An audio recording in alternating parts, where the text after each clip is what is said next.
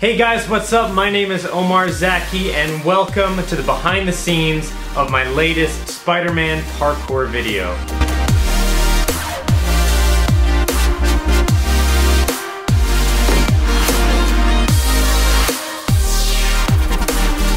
I definitely wanted there to be a story for this video, but it is a YouTube video, so I wanted to keep it pretty simple. So Spider-Man wakes up in the morning and he checks his phone and he realizes that he has no plans that day, so he goes out to enjoy the day. And of course he's Spider-Man, so this involves running around, jumping, flipping off of things, and interacting with people around him. But halfway through, Spider-Man gets a text message from MJ reminding him of their date later that day, which obviously Spider-Man has forgotten about, and he has to get to her quickly before he misses their date.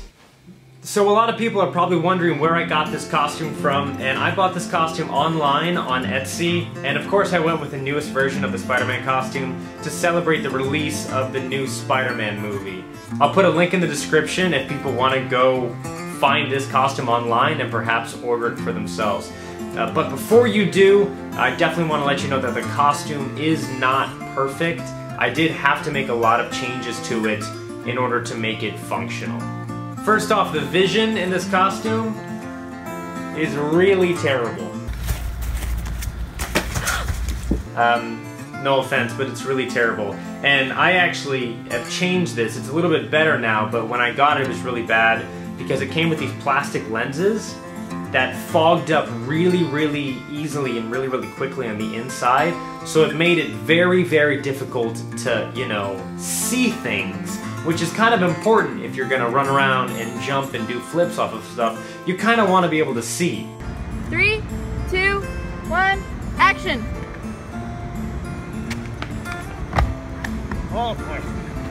It actually got bad enough that I ended up taking those plastic lenses out completely and replacing them with this white mesh fabric. You can see this fabric here that I put inside the costume. So that was one of the changes that I had to make. It looks pretty solid. Second, the mask would not stay centered on my face. It kept wanting to drift upwards, to go up, and I kept having to pull the mask down to constantly readjust it to make sure that I could see out of it. And eventually Caitlin, my girlfriend, recommended getting some fashion tape, which is like double-sided tape that you put on your skin, and then you essentially like press the mask up against your skin, and you're kind of like taping the mask to your face on the inside, and that helped out a lot. Don't get me wrong, the costume looks really amazing, and the material is fantastic, but you know, I just had to make those small changes to make it functional because these costumes are normally meant for just cosplay. If you haven't figured it out yet, Caitlin actually filmed this video, at least filmed like 99% of it, and you may actually recognize her because she also made a special appearance as MJ in this video. We filmed in Bradenton, Florida, and we also filmed in New Orleans. 3 different cameras were used in this video. The intro was filmed on Caitlin's Canon T5i, that's what I'm filming on right now. But the majority of the video, all the action stuff, was filmed on my iPhone. It's a 6S Plus, with a couple of GoPro Hero 5 shots here and there. I got that GoPro Hero 5 just a little bit ago, and I really wanted to incorporate some GoPro footage into this, so you really get to see exactly what Spider-Man would see while doing these kinds of things. There were a lot of great shots in this video that Caitlin and I planned ahead of time and worked out ahead of time, but a few of the shots actually were totally unplanned and totally spontaneous.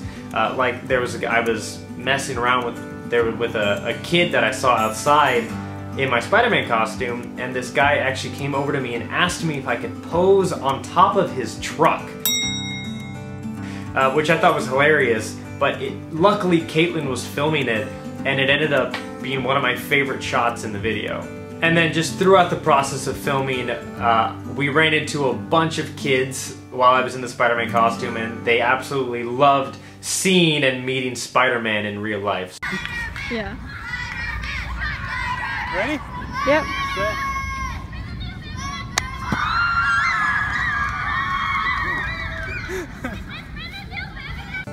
So why? A lot of you guys are probably wondering why I would do something like this, and if you haven't guessed it already, I've been a huge fan of Spider-Man ever since I found out about him when I was a kid, and I love doing these themed videos. If you guys know, I've done Power Rangers, I've done ninjas, I've done all these types of things.